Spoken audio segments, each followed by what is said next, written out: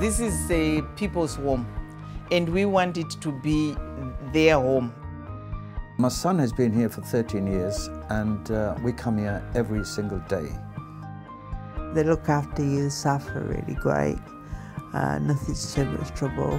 I love the family atmosphere of the RHN. It's sort of the place where you feel that everybody is looking out for each other, whether that's for patients or staff or residents.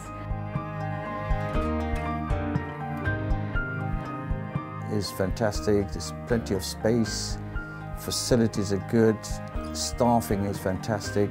It's amazing how it's a charity. The RHN is a very, very good hospital.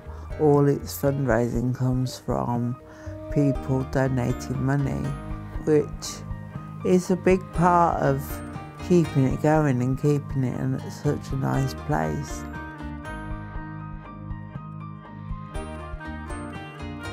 It's great that they're still keeping in touch with the historic nature of the building, and the sort of finishing touches should remain historic. But I think there's a lot to be said to be bringing things up to a sort of 2019 standard. But it is looking tired, so it'd make the rooms nicer and people would feel more at home.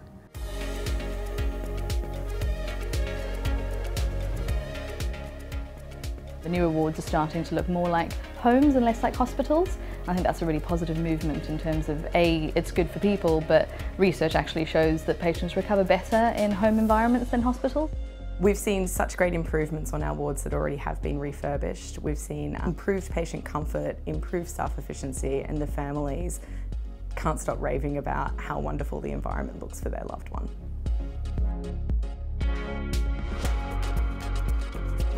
The rooms will have more space, moving and handling will be much better. My staff are going to be happy using facilities that are of this modern age.